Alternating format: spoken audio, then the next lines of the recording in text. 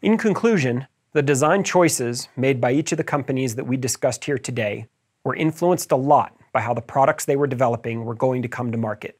If we look at each of the three vendors, and we look at which design choices are best for scale, best for time to market, best for cost, and best for availability, we get a pretty clear picture of the priorities that were driving their decisions.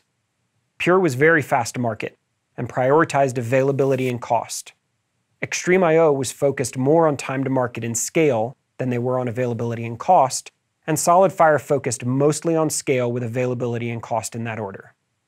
We encourage customers to define the things that are important to them as part of their evaluation of all-flash array products, and create their own scorecard to see how these architectures match up with their requirements.